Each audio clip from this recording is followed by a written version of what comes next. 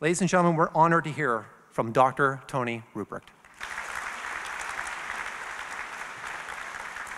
Good evening. We have much to celebrate. And as you know, you have graduated from one of the finest institutions of higher learning in this country, Anderson College. And consequently, we are mindful of what you went through to graduate. Rose and Sharon and Danny already indicated that this was important, and I'll take this out here, and that we're proud of you this evening, it's obvious. But what's more important to realize as well is what you've overcome. So you've showed some determination, and you showed some guts, and you showed some courage. And so here tonight to celebrate your graduation. And what a great and fun evening this is. But we're also mindful, as Rose pointed out, of all the people that helped you. And we already said thank you to them, but I want you to know that sometimes you weren't very nice to them, as you probably know. You were pretty ornery, and then you were probably a lot under stress, and as I think, as Mikhail indicated, some of you wanted to quit. Is this true? Some of you wanted to quit? Yeah, that's true. This was tough. It was tough going. So we're mindful of all of this. But let me tell you an interesting story.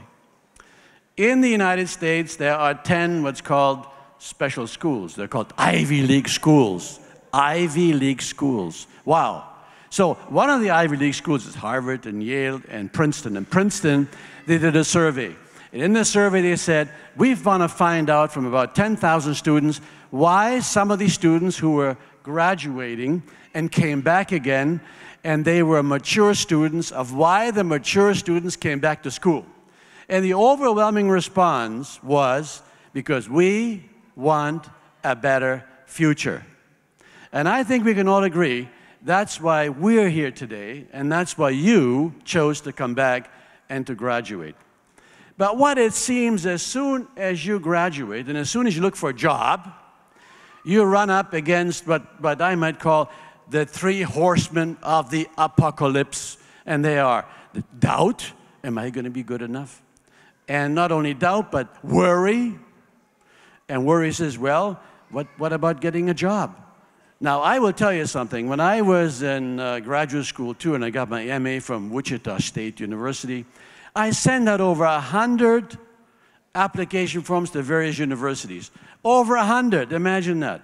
Over 100, and 2 responded. So imagine, are you willing to do all of that? Are you willing to send out 100 resumes to get a job? Yes. In today's environment, that's what you have to do.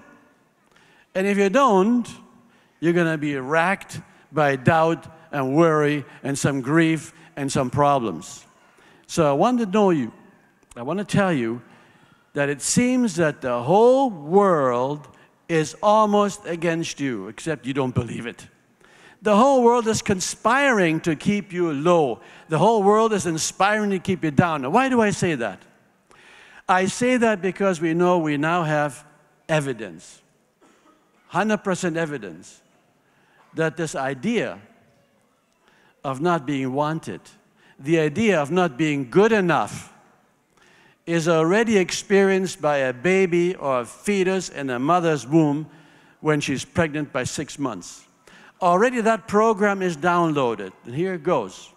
The baby feels, I should say the fetus feels if it is wanted in that environment or not.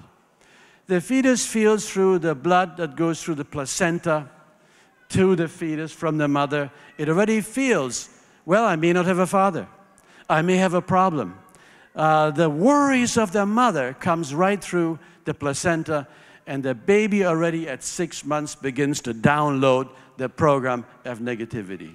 Wow, think of that. And then you go to school. Then you go to public school. And what do you find there? Teacher says, how come you are not fast enough? How come you're so dumb? How come you're so slow? Why can't you do better? What's the problem with you? Why aren't you good enough? Do you get the idea? And so the kids through the school system that we all go through, even sometimes it happens through the family. And they mean well. The family means well. So the mother says sometimes, oh, you were ornery today. You were bad today. You don't deserve that. And then it goes on. And then, of course, you have brothers and sisters, and sometimes they say, why can't you as good as your brother and your mother? I mean, brother and the sister.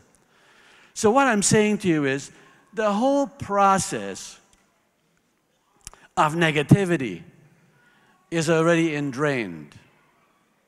And the problem then becomes this: do you believe in this negativity that gets to you almost on a daily basis? We know today that 70% of your self-talk, the way you look in the mirror and you talk to yourself, 70% of the self-talk that you go through every day is negative. Now the question then, of course, is how do you begin to change that?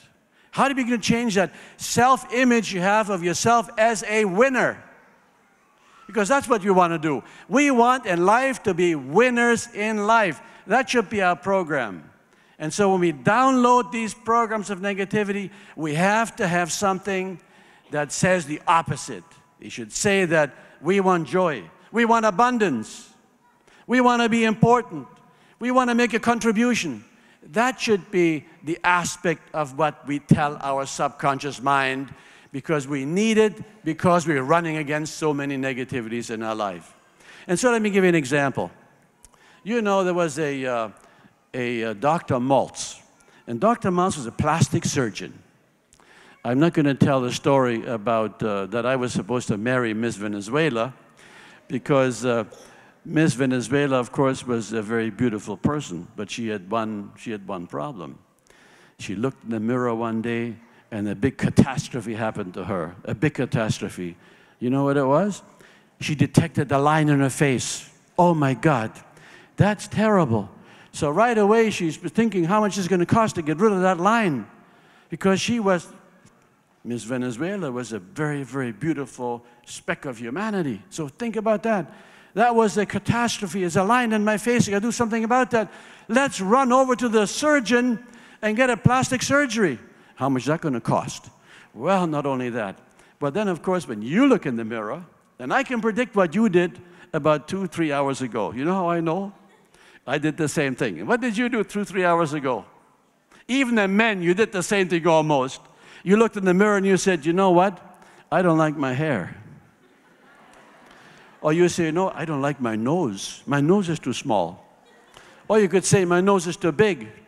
Or you could say, you know what? I like a different eye color. My eyes I don't like those eyes that I got. Let's run over to the plastic surgeon and get it all fixed. But here's the problem. The plastic surgeon, Dr. Maltz, he found something very intriguing. He made some beautiful noses. He made some beautiful faces. But what he found is some of the people had lives of beauty queens right after they came out of the surgery. But many of them, surprise, surprise, were just the same negative people as they were before the plastic surgery. Now, why is that? So here it is. The most important thing you can do is to do something about your self-image. Whatever you do in life, it runs against your self-image. The biggest indicator of success in the future of a child in grade 6, and grade 7, grade 8, the biggest indicator for the future is what? Their self-image and their self-idea of confidence. If you can't do that, it's very hard to be a winner. So this evening, I want to tell you, before you walk out that door, as Rose indicated, before you walk out that door, I want you to remember something. You have graduated. You are in the winning stream. So don't give up now. We're proud of you. Your teachers, your parents, your lovers, your aunts, your uncles, your whole family is proud of you. So you don't give up, but you've got to do something. You have to remember all the time that, yes, I can. You have to remember all the time, yes, I am a winner. You have to remember that all the time. Let me give you a quick story here, and that is this. Did you know that the major fact in modern medicine, the revolution in modern medicine, the revolution that's all new right now. The major revolution in modern science is this, based on one fact. And what is that? Whatever emotion you feel, whatever slight emotion, big emotion, of course, the more intense the emotion, the more important it is for your body. But whatever emotion you feel, even the slightest one, in the end, ends up as a command to every cell to produce a chemical. So, if you're the jealous type, like I am, well, I used to be more jealous than I am now, okay? When I was younger, I was more jealous. I said, this is insane. Don't be so jealous because, you know, he kept on fuming. He says, who she's talking to now? Oh, look, it's my husband. He's talking to that woman. Oh, look at my girlfriend. Oh, by God, she's talking to... You get the idea. If you're jealous, you see through jealous eyes. So if you're jealous, more of an important idea happens, and that is this: because you have that feeling in you, that means that every cell knows how you think. Every cell spies on your thinking. That means that all the environment spies the way you think. So if you think confidently, if you think positively, the environment knows. If you think positively, the people around you will know. So your job has to be always to think, when I have an emotion, every cell of my body is being instructed to have that chemical. So my friends, then, in closing, since we know that you have done a great step in the direction of winning in life, you're here because you have graduated. Now your job is to get out there. Now your job is to say always, I can. Your job is to make sure that you always remember to be positive. But not only that, do something about your self-image, because the self-image is your future. So when you look in the mirror, don't think about your nose that want to be changed. If you look in the mirror, don't think that you want to be taller, or you want to be shorter, or you want to be black, you want to be brown, you want to be white, or your color of your eyes should change. Don't think of that. Look in your mirror and you say, I am the way I do. I've got hands, I got feet, I'm healthy, I can take on the world. And so I want you to say, I can.